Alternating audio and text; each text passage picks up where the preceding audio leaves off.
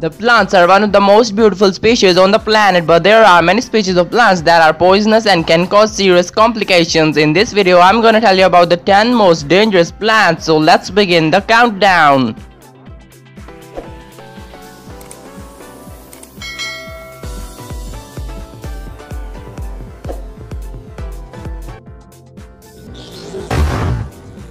White snakeroot. It originates from eastern part of South America. White snakeroot can be found in forests, wooded pastures and thickets. It grows on fertile, moist soil exposed to direct sunlight or in the partial shade. White snakeroot is poisonous plant that can induce death of humans and domestic animals. Flowers of white snakeroot are gathered in dense, rounded clusters that can be seen at the end of the branches on the top of the stem. Hairs on the surface of seed facilitate dispersal by wind.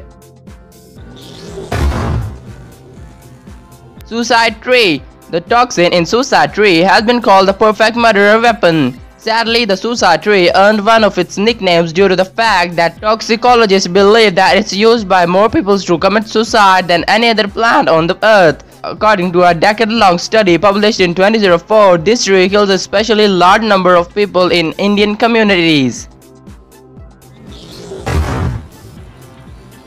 Water hemlock. Water hemlock is a relatively tall plant measuring approximately 90 to 200 cm in height. This white flower has dome-shaped compound umbels of small white radially symmetrical flowers. Water hemlock has two types of leaves: large prominently forked toothed lower leaves and compound upper leaves with small lanceolate coarsely toothed leaflets. The stems are smooth, fibrous and robust and are finely patterned with vertical magenta streaks. Corn lily. The inflorescence of corn lily is particularly large and distinctive, a thick branch spike bearing a dense cluster of many dozen flowers, each with 6 white petals, greenish glands at the center, 6 stamens and a third prolonged pistil. The plant is also notable for its high toxicity, harmful to all animals which ingest the flower and even to some species of pollinating insects. The flower blooms in midsummer and inhabits mid to high elevation regions of the Pacific and Rocky Mountain states. Monkshood. Monkshood is a genus of about 250 species native to the moist mountainous regions of the northern hemisphere. They are often found in rich, moist soils along streams or in open woods. Monkshood flowers and leaves resemble larkspur.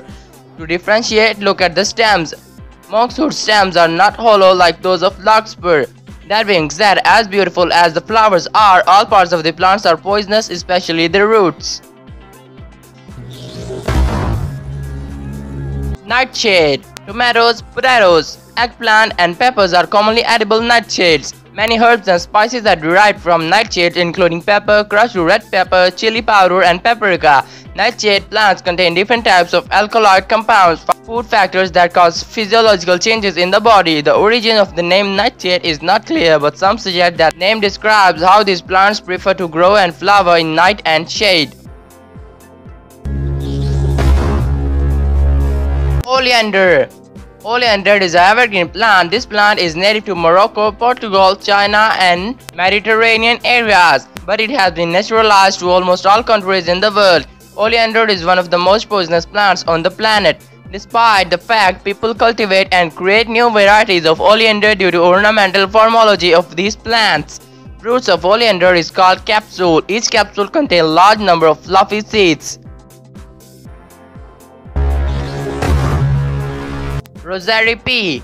Rosary Pea is woody vine. It originates from India, Indonesia and Africa, but it can be found in tropical and subtropical regions around the world. It can be also seen in many gardens where it is cultivated in the ornamental purposes. Due to ability to easily escape from cultivation and successfully invade nearby areas, Rosary Pea is classified as invasive seed in many countries outside its native range. Rosary Pea is also known as crab's eye due to a round-shaped and unusual coloration of its seed. Rosary Pea is a valuable source of food for birds which play an important role in dispersal of seed in the wild.